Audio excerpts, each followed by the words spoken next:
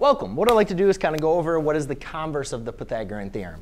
And if you kind of remember when we were talking about conditional statements, we talked about, conditional was an if-then statement, right? And the if P, then Q. And the converse would have been if Q, then P. So I'm going to kind of use some notation a little bit to kind of represent the Pythagorean theorem. So the Pythagorean theorem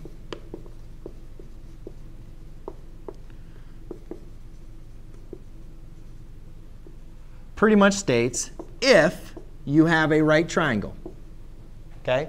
If you have a right triangle, then a squared plus b squared equals c squared. Now, obviously, I'm just representing a random triangle with a, b, and c as the legs. So I could say a, b, and c. But the main important thing of the Pythagorean theorem is if you have a right triangle, you have to have a right triangle to use Pythagorean theorem.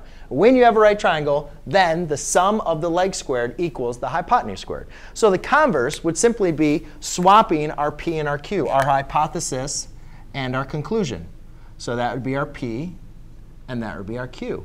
So the converse simply states if a squared plus b squared equals c squared, then you have a right triangle. So sometimes we might be asking, is this triangle a right triangle? Does it contain a right angle? Well, to do that, we can test the Pythagorean theorem, a squared plus b squared equals c squared. And if that is true, then we know we have a right triangle. So there you go, ladies and gentlemen. That is the converse of the Pythagorean theorem. Thanks.